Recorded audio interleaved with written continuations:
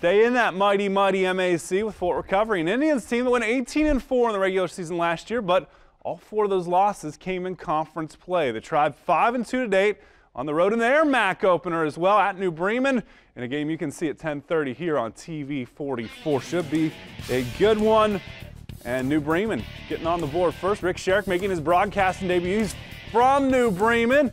Big Ben Holman making them proud. 10.7 rebounds for the senior. Back comes the forward, Alex Kaiser, driving right down Broadway off the window. He had 19 points. Cards hitting the glass. Nolan Fox, a nice game. Look at this. Catches it, reverse lay-in, gets it to go. And then Fort Recovery ties it back up. Kaiser to Elijah Colleague. Mr. 1,000-point score makes it 9-4 and 21 on this night. Fox continues to work hard. Weak side rebound and the foul. He goes for 19 points, 10 rebounds, but too much for Fort Recovery. Look at Brandon Shane. Baseline drive beats the buzzer to end the first quarter. Fort Recovery's first lead at 10-9. You see they cruise 64-51. The Fort gets off to a good start.